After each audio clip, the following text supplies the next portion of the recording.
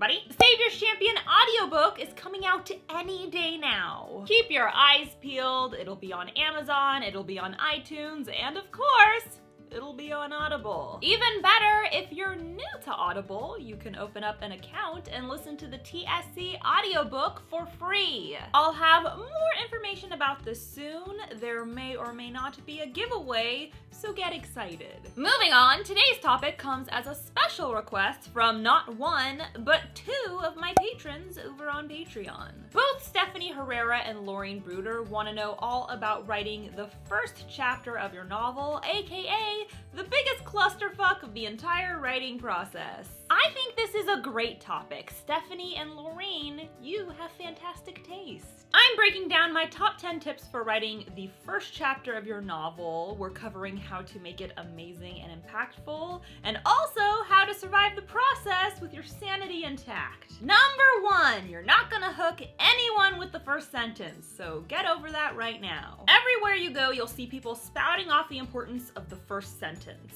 If it's not the most interesting sentence in your book, readers are gonna run for the hills. This is kinda bullshit. I'm not encouraging you to write a shitty first sentence, but no one is hooked one sentence deep. Usually it takes a chapter to get someone sucked into a story, so better advice would be to make sure that something interesting and impactful happens on the first page. Keep in mind the first sentence is still important, but too many writers try to make their first sentence as unique as possible, and instead they just make an ass of themselves. Pro tip, if your first sentence is an over-the-top metaphor or simile, you're probably being obnoxious. Number two, begin where the story begins. The number one question I get about writing the first chapter is, but Jenna, I don't know where to start. Start where the story starts. Take a look at every generic story you've ever heard. For example, Goldilocks and the Three Bears. Does the story begin with the history of the Three Bears lineage and how they came to be? Does it start with Goldilocks in school, doing homework, or getting her locks so pleasantly golden?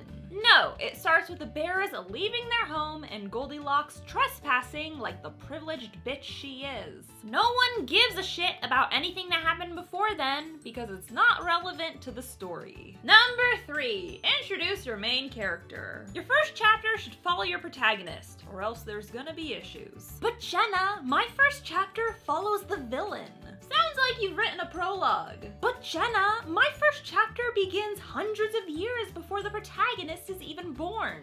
Sounds like you've definitely written a prologue. But Jenna, I have 5 protagonists. Then the first chapter better follow at least one of them. Whoever you introduce as the focus of your first chapter, that's who readers are going to become invested in. If you follow a random character and then switch over to the protagonist in the second chapter, that shit's annoying. Plus, you've failed to get readers interested in literally the most important character in the book. Number 4, give a snapshot of the main character's life. A lot of books follow a similar formula. The main character is living their normal life, then the conflict is introduced, and their life completely changes. Because of this, it's important to give a brief look at what normal life looks like for the main character. Emphasis on brief. This is where a lot of writers get hung up. They'll start their book off with chapters upon chapters of the main character going to school or going to work. You know, the boring shit. You can give the reader an idea of this person's life without taking them through every tedious minute of it. Instead of having the character wake up, brush their teeth, and sit through an entire day of school, start the book at the end of their very last class while they're staring at the clock waiting for the bell to ring. This lets the reader know how mind-numbingly dull their life is without making the reader want to end it all with them. Number 5, introduce the problem. Some writers tell you to start the book with the inciting incident, and that is most definitely an option. However, as a reader, I more often than not see the inciting incident in the second chapter. Instead, the first chapter usually introduces the problem. What is going wrong in the main character's life? This is different than the inciting incident. The inciting incident propels the protagonist into action, whereas the problem is a shitty situation that instigates the inciting incident. For example, say your book is all about a quest to find the most powerful sorcerer in the realm. The inciting incident is when your protagonist sets out on their quest. Thing is, why are they setting off on this quest in the first place? What is their motivation? Maybe their father is dying, and the only person who can save them is this sorcerer. That right there is your problem.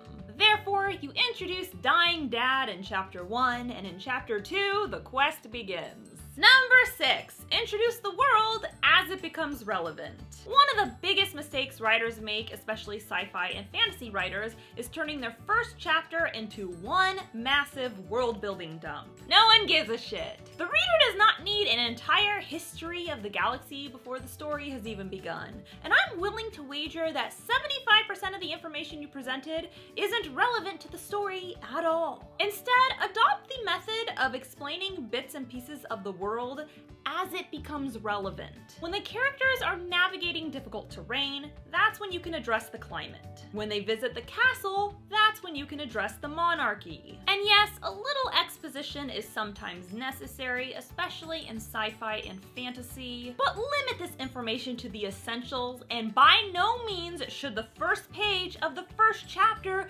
begin with an info dump. Number 7, show, don't tell. Another big mistake newbie writers make is using the first chapter to explain everything to the reader.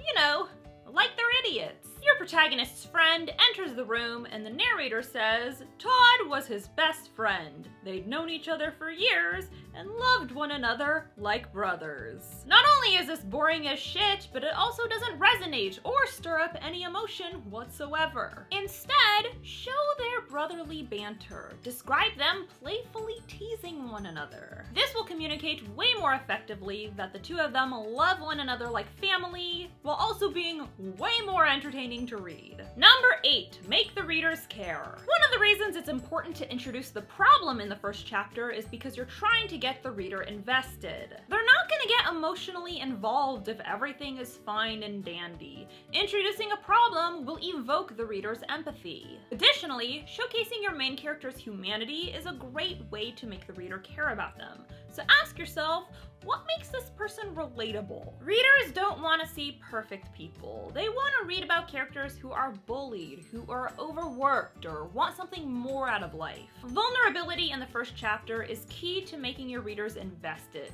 So put that shit out there. Number 9, move on. Do not waste time trying to perfect the rough draft of your first chapter, because it's a losing battle. Instead, move on with your story. Allow that steaming pile to stink up the space for a while. You can clean it up later. If you obsess over making the first chapter flawless now, you will never finish your book. 1, because perfection is subjective, and 2, because you are not yet capable of writing a flawless chapter. Writers improve as they write, which means that if you go back to edit your first chapter after the rough draft is complete, you will be addressing it as a more competent writer. Let that person make the first chapter flawless.